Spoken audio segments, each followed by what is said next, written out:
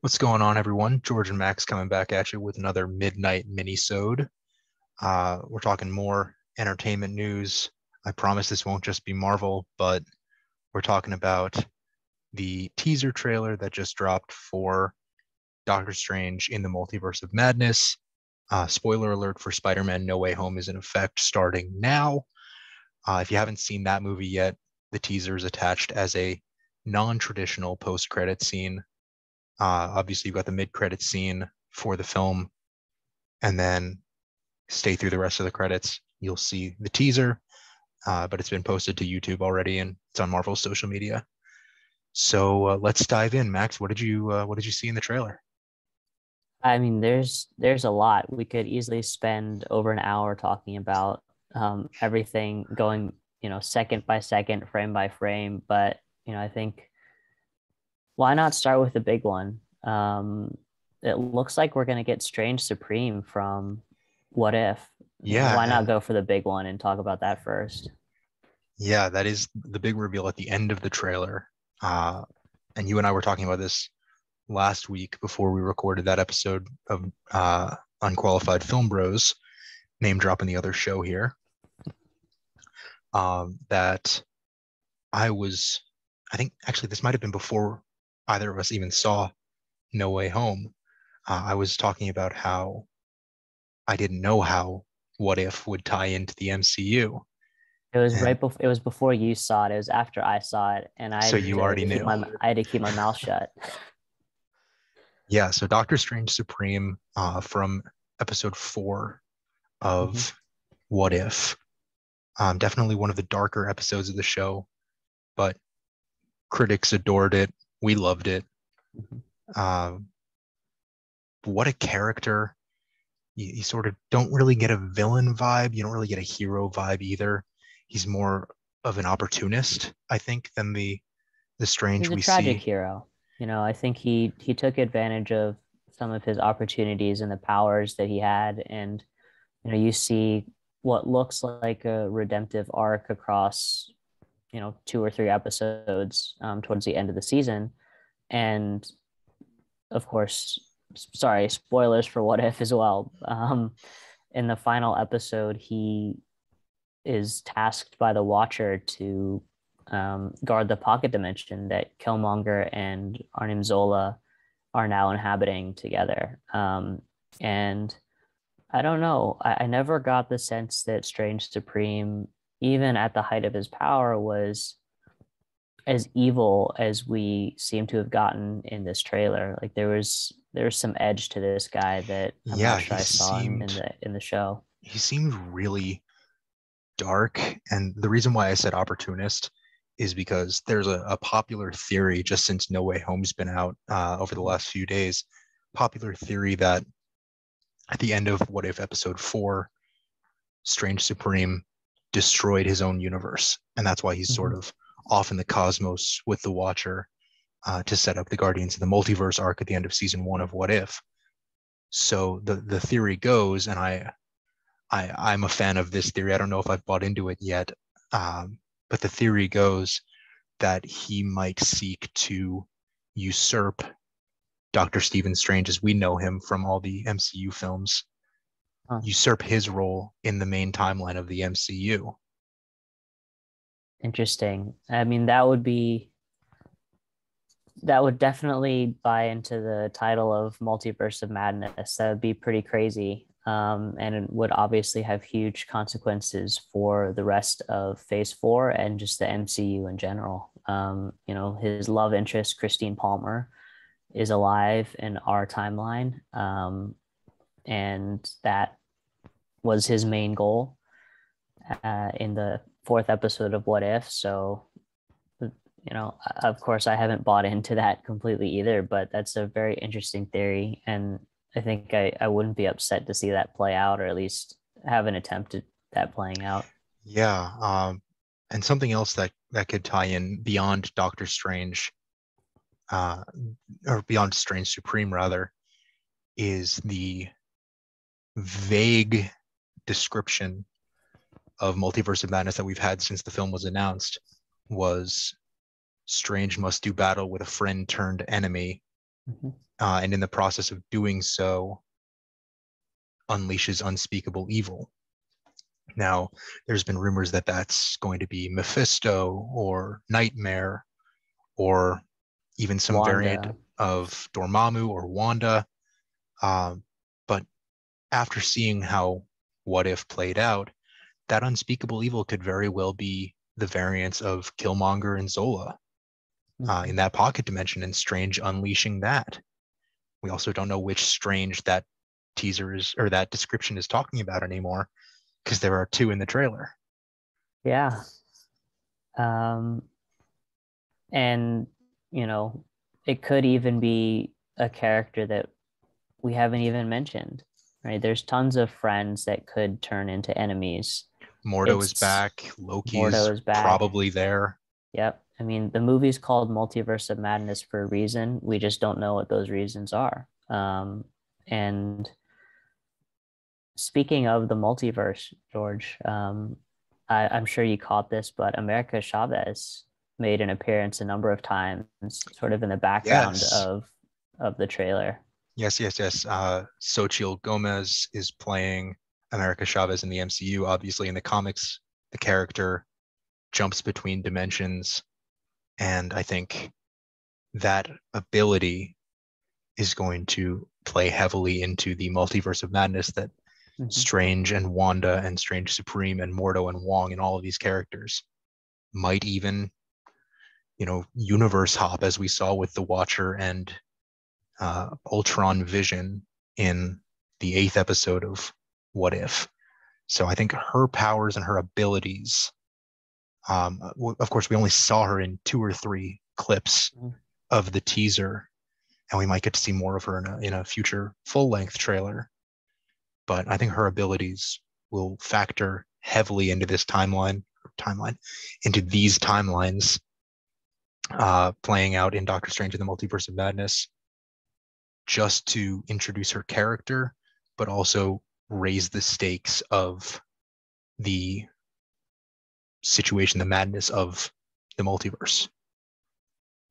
So another character that we talked about briefly, who obviously is going to play a major role in this film, is Wanda Maximoff, the Scarlet Witch, newly anointed Scarlet Witch after the events of WandaVision. We know that series ties into this film. Something after Spider-Man No Way Home that I thought of was in WandaVision, Agatha Harkness. Spoilers for WandaVision, Agatha Harkness is in it. If you haven't seen the show yet, get on that. Blanket spoilers for all things MCU Yeah. in this mini so. Um, yeah, Agatha Harkness says to Wanda, your power rivals that of, or exceeds that of even the Sorcerer Supreme. Mhm. We know from Spider-Man No Way Home that Wong is the Sorcerer Supreme. So then in the trailer, in the teaser, Strange approaches Wanda, living in isolation, obviously continuing her research on the Darkhold, maybe trying to find a way to bring her Westview family back to her in the real world. But she says, I was wondering when you'd come, or I was expecting that you'd come at some point. And I don't know if Wanda knows that Strange isn't the Sorcerer Supreme, but I think that, it was just a humorous throwaway technicality in Spider-Man No Way Home. But it's obviously huge for a Doctor Strange movie that Wong is the Sorcerer Supreme. Yeah. But, I am thinking about the timeline of events in the MCU. And at the point that Agatha Harkness um, says that line of, your powers will exceed even those of the Sorcerer Supreme. Oh, wait, never mind. Because that's after it. Never mind. Yeah, so Wong actually is the Sorcerer Supreme at that point. But, you know, did she know that too? I mean, that also is a question. Did Agatha know that Doctor Strange is not the Sorcerer Supreme and that it's Wong? And I mean, we also haven't really even seen the true powers, the full power potential of Wong either. Um, True. You know, He's maybe been he's holding back. He also is the librarian of Kamartaj, so he's got to have some. He's obviously a great wizard, but sorcerer, but wizards wear we haven't. hats. Wizards do wear A hats. sorcerer is a wizard without a hat. There you go. Bucky. Um, yeah. So speaking of Kamartaj, we're obviously tripping through a bunch of different dimensions in this film. In this teaser, even we see a shot of sorcerers at Kamartaj, and it's sort of dark. There's like this ominous cloud coming over the temple. So, are there going to be other sorcerers, maybe unnamed so far in the MCU, who could take that step up during a battle at Kamartaj? I mean, it's such a brief clip, but I feel like it's going to play a really big role in the film because that's the ground zero for all of the masters of the mystic arts. Yeah, I was gonna say that is that it was the basis and the setting for most of Doctor Strange one, and you know it was also where Doctor Strange became the Sorcerer Supreme. It was where he was mentored by the Ancient One. It was where he befriended Baron Mordo, who also made an appearance in this trailer. Chiwetel Ejiofor is I love returning. Chiwetel. He's so Yeah. talented. He's so great in this role. Obviously, you saw the stinger, the post credit scene for Doctor Strange Mm-hmm. back in 2016 when he goes out sorcerer hunting, and now he does a lot of the voiceover work for this teaser. He says like the main uh, the main threat to the multiverse is you, Steven, or he's talking to Strange and he says that you are this big threat. Yep. Of course, he could be talking about Strange Supreme. He could be talking about the Strange that he knows, but could he be the ally turned enemy in the description that we were talking about? I mean, part of that seems almost too easy because one, it's in the comics that that kind of happens, but also that was the arc that they set up at towards the end of Doctor Strange. He had become disillusioned with Kamartaj as a whole and sort of the mystic arts and the way that the Ancient One was teaching the mystic arts, and then the way that Stephen Strange followed in the Ancient One's footsteps of not, of sort of allowing too many sorcerers. That was, I believe, the last line of the movie in the post-credit scene.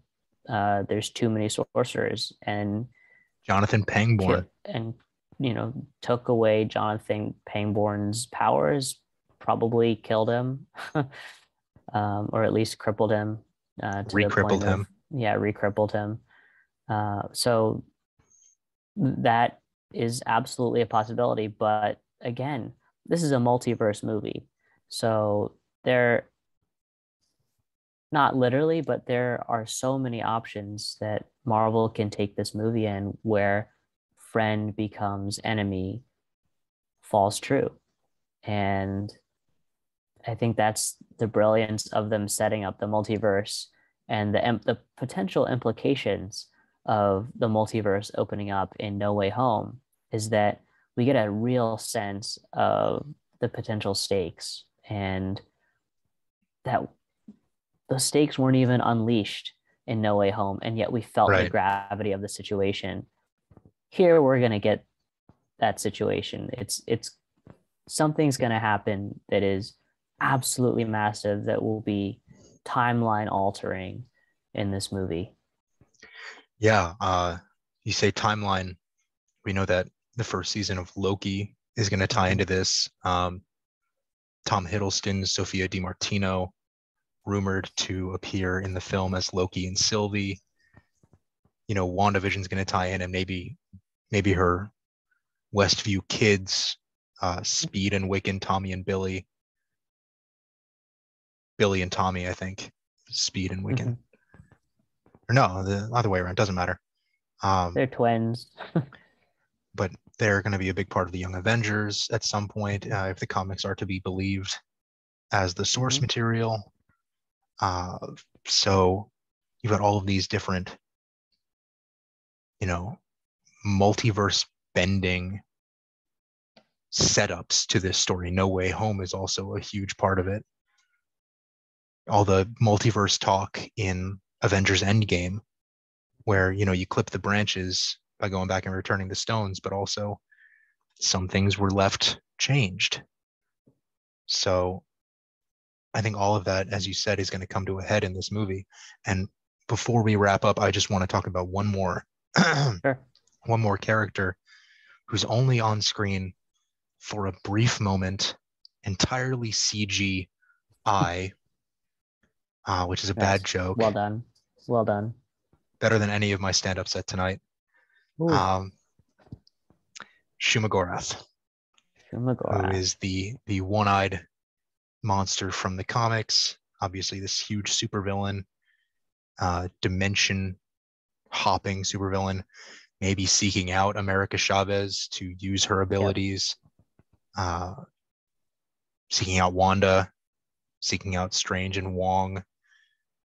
But we know, based on that one scene about halfway through the trailer, a monster that looks a lot like Shumagorath is in the movie. Mm-hmm. This this trailer has us going a little bit mad for the Multiverse of Madness. Yeah, I mean, it was what, 3.5 minutes or something like that.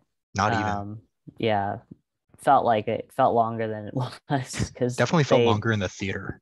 they packed the trailer full of Easter eggs and fascinating moments that we didn't even get to. I mean, one of them is the wedding of Christine Palmer with Stephen Strange looking on from the sidelines.